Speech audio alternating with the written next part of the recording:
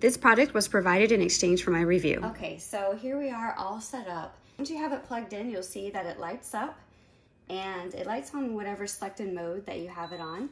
I'm gonna go ahead and cancel that because I'm not ready to go ahead and cook it yet.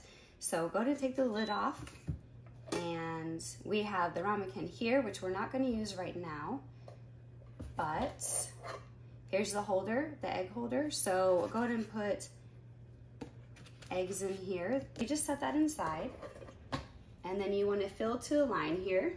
I have some water. There we go.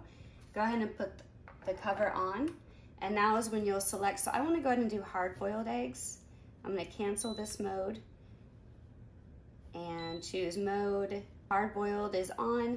Here's the directions in which says hard-boiled will take 19 minutes. It just went off. It beeped a few times.